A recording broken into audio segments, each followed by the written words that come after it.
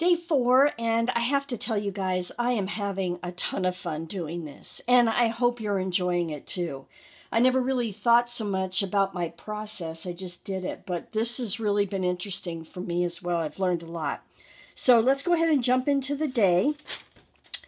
So let's see, yesterday I made this pocket, and so I left this spot here for something, and I ended up just doing a little bit of journaling actually about doing this daily process. And this little guy I just loved, so I put him here, and then I had some washi tape that I added to that white space. And then yesterday I spent a big part of my day making jelly prints, and I had a ball doing it. I saw a video where you actually make your own stamps and out of foam rubber. So I did that. These are the stamps that I made, and it was just really a ton of fun.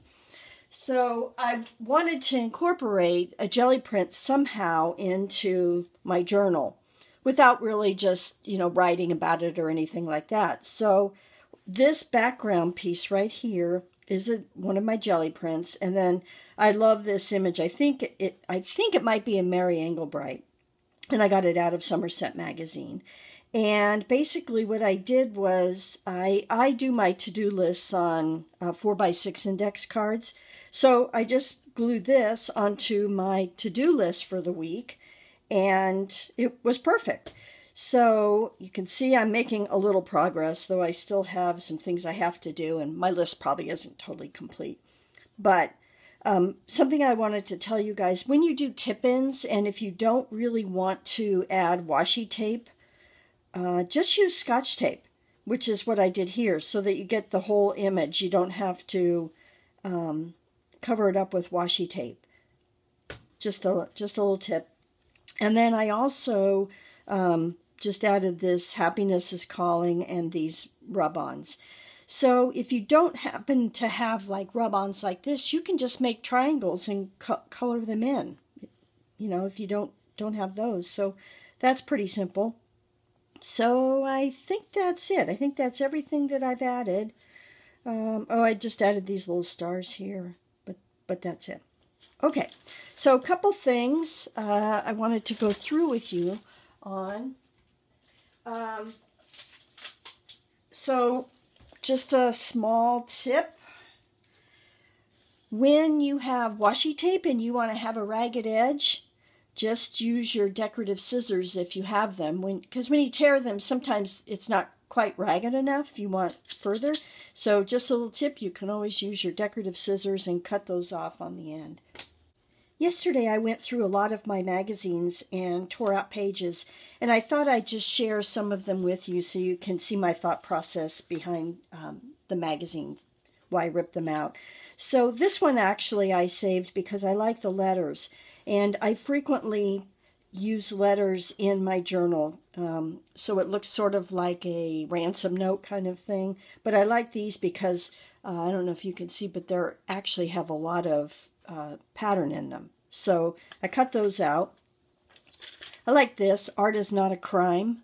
I thought that would be good somewhere. I cut this for the word summer, and I think I'm going to put this on a postcard. So you'll see a lot of words that I cut out. Time to Move Forward, you can use that a lot places. I liked this one. Going back to that little tip I gave you before, I'm going to somehow use her. This one struck me. These are rocks. I really love this one, and somehow I'm going to fit that into something. This one again is great. This is me tackling my closet when I open it. I like that.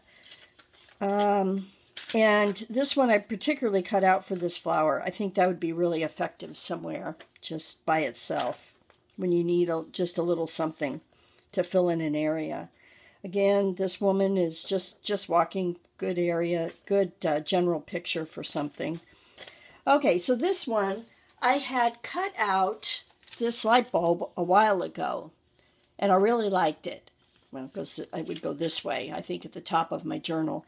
And then I saw this Do the Bright Thing, and I thought, how great would that be for a good idea or something like that. So that's why I saved that one. This one, I like the colors, and once again, this may be something that I end up scalloping or cutting flags out of or something, but I think it'd be good. I love these plates. I've cut these out before, and I'm going to use them somewhere. Just another woman that will be good. Same with this one. I think I've showed you this dog before. I like him. This was, I have it for two things. One, the glasses. I like those. And believe it or not, this is a cookie. Can you believe that?